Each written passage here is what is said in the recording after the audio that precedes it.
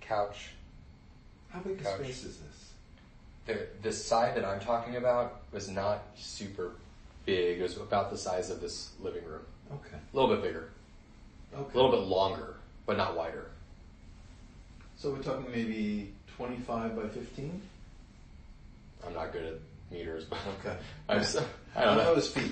Oh, it's feet? I'm thinking feet. I'm still American. I'd say a little bigger than that. Okay. Yeah, a little Good. bit bigger. Not much Good. bigger, but a little bit. Okay. And the couches were about this long. Okay. About an 8-10 foot couch. Yeah. Good. The desks that I mentioned were about yay long. Okay. About 5 feet. Yeah. And then there's a spiral staircase, very, very narrow, that goes up to a second floor, like, overlooking office. Loft-like. Loft-like. Open, they can look down upon... If they open the shades in their windows, they can. Okay. Yeah. Got it. So it's enclosed. So it's loft-like, but so you could see it from the first floor. Correct. But it's not open to it. Correct. It is yeah. held behind So windows. in normal jock times, like the way it functioned before this crisis, that's where the director of the jock that's where his office was. Got it. So that way he can walk out. There's a small little catwalk. He can walk out and look at the entire jock. And yeah. Good. Got it. I got it. Yeah. Now on the other side, there's also a spiral staircase with the same thing, with an office the same size, and that was more of a conference room for senior staff. Okay. But I'll get to how these were used during this evacuation. And then down here, on the opposite side of where General Donahue's office was, there was another office for another military person. Okay. I don't really know who was using it. I think at the time I was there, I think the defense attaché from the embassy Kabul was using it. Okay. Then there's a set of glass double doors. Mm-hmm. So they were see-through and like a metal closing mechanism. It didn't lock. It was just a way to kind of stop sound. Okay. Close it off. Yeah. But I think it was open on top, so it didn't really stop sound. It was just to make things quieter. Mm-hmm. And then on the other side, so you go past those doors, which were typically kept open, but at times we closed them. So this was the consular side. This is the part that we took over. It was assigned to the embassy. Good. And then the front entrance area. Good. You go past the doors, and there's another office on this side right here. Okay. That's where the consular supervisors, leadership, the head of consular for each shift, that's where they would work out of. And at times, I would go in there for one-on-one meetings or to talk about sensitive things with the bosses and stuff. There's a small little office here. And then there's a hallway that goes down each side. Okay. And it wasn't until close to the end that I ever went down one of those hallways for work purposes.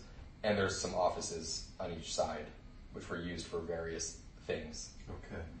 And then this is where the actual jock, when I explain like the military part of the jock. Okay. So that's the most northern part of the building. Yeah. Good. The northern half? More than half, 2/3. More good. Yeah, 2/3. So there's on this wall right here, there were say 8 flat screens like this.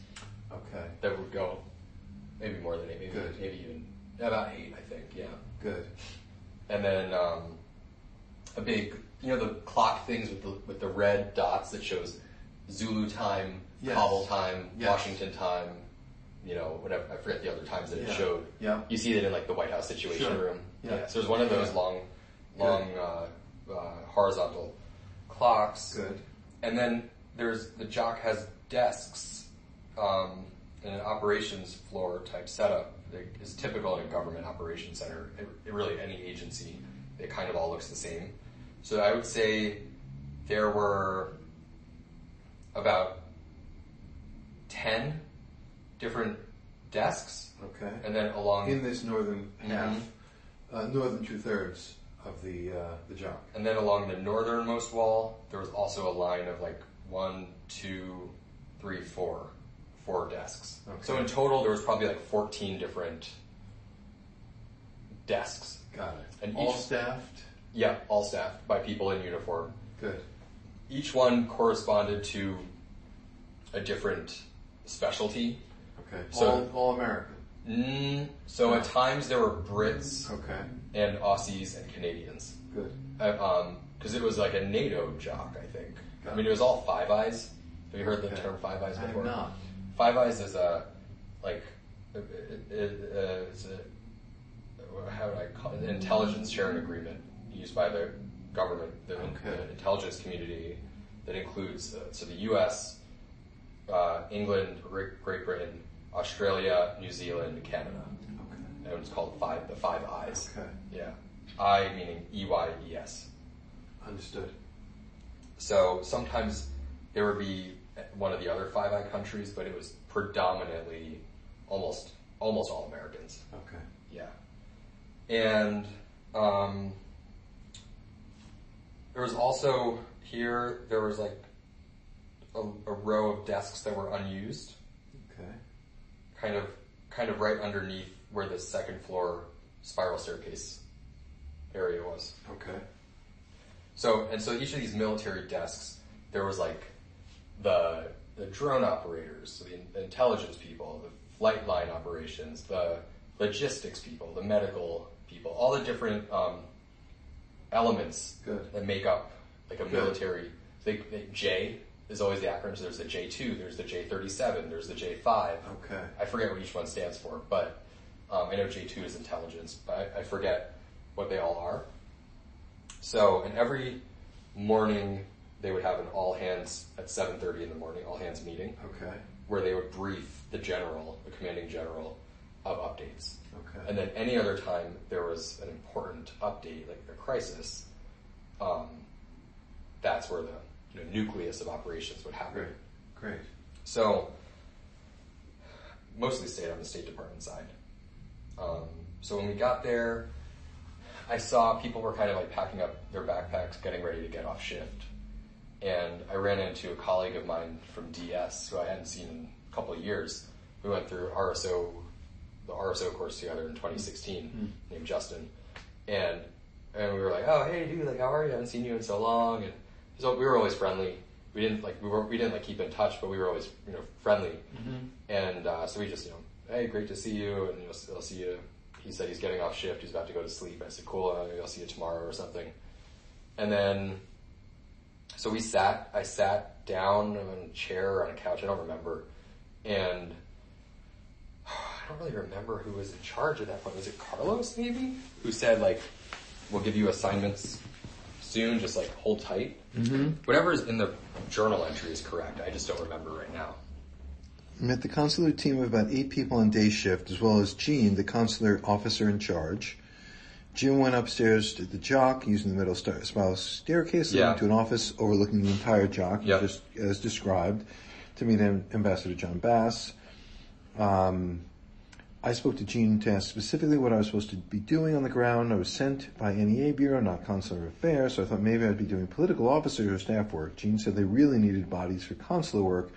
If we can get permission from Bass to do this, it would be a huge help. I walked upstairs to ask Jim and Ambassador Bass what they wanted for me. They looked at each other and shrugged, said consular needed me most at that time. Yeah, that's all accurate. Good.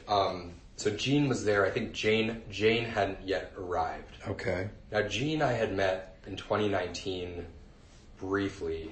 I had to go through this course called FACT, Foreign Affairs Counter Threat, which is basically a 5-day version of the DS High Threat Operations course.